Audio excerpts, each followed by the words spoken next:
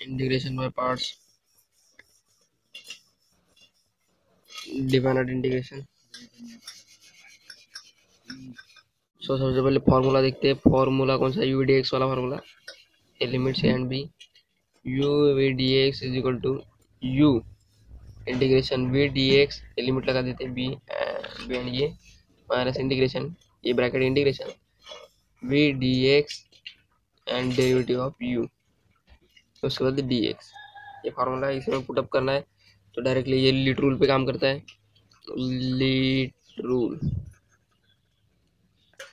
Logarithmic, inverse, arithmetic, trigonometric and exponential, इसके ऊपर काम करता है। अभी डायरेक्टली प्रॉब्लम लेते हैं और इस फॉर्मूले में पुटअप करना है। क्वेश्चन है problem, evaluate x into e to the power x और लिमिट है 0 1। सो by using लीट rule u is equal to x and v is equal to ex, ये अरिथमेटिक है एंड ये एक्सपोनेंशियल। सो ये पहले x एंड उसके बाद ex। सो फार्मूले पुटअप करते हैं a and b, u v dx is equal to u integration of v dx, ये लिमिट b एंड ये, उसके बाद integration limit a and b, उसके बाद integration v dx into derivative of u और dx। सो u कौन है यहाँ पे? x integration of v dx, v कौन है? v e to the power x and u is equal to ux। So e to the power x and limits, इसको लगाना है, पूरे ब्रैकेट को लगाना है b 1 0 1 0 लिमिट, और ये इज इक्वल टू 0 है, यहाँ पे लिख देते ये is equal to 0 and b is equal to 1। ये देखो ये यहाँ पे क्या, ये is equal to 0 and b is equal to 1। अभी सॉल्व करते हैं integration, A bracket integration e to the power x dx से पुटअप करना है, ये d and v and u put up करना है फटाक से, उसके बाद dx। अब ये सॉल्व करना है, x into integration of e to the power x e to the power x, और ये लिमिट्स है 1 0 minus integration of e to the power x into the power x into derivative है x1। उसके बाद ये limits put up करते हैं, x into e to the power x minus e to the power x because it's 0, so 1 e to the power 1 minus e to the power 1। अब ये limits 1 0 limits put up करते हैं, सो 0 minus e to the power 0 0। सो अभी क्या आएगा यहाँ पे, ये यहाँ पे ये हो गया, ये यहाँ पे, और ये e to the power x, e to the power x कौन है? सो ये तो 0 आ जाएगा और ये 1 e to the power 0। अब ये e minus e plus e to the power 0, सो ये e कट जाएगा और e to the power 0 is equal to 1। so I is equal to e to the power 1,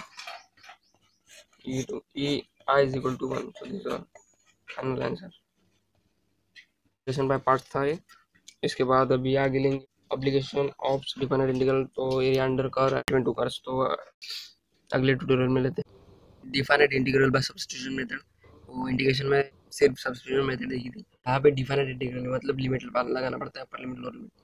तो देखते हैं, क्वेश्चन लेते direct तब समझ में आएगा। क्वेश्चन लिमिट से upper limit e and lower limit 1/x into log x।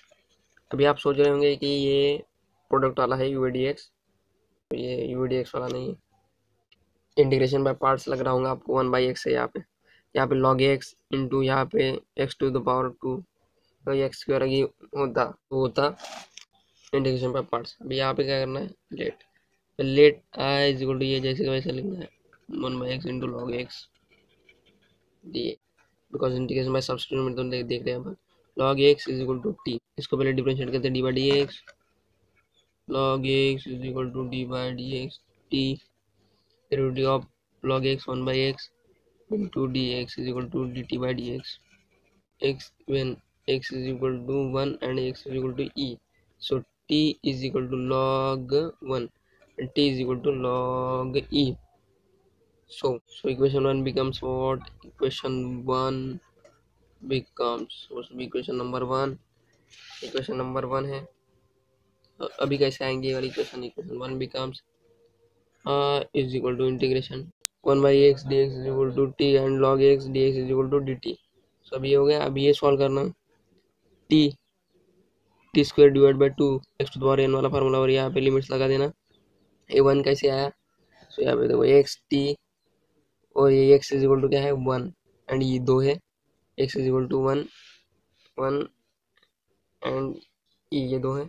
So 0 and 1, सो ये पुट अप करना टी स्क्वायर टी 0 0 आ जाएगा और ये 1 स्क्वायर 1/2 आंसर है 1/2 आंसर।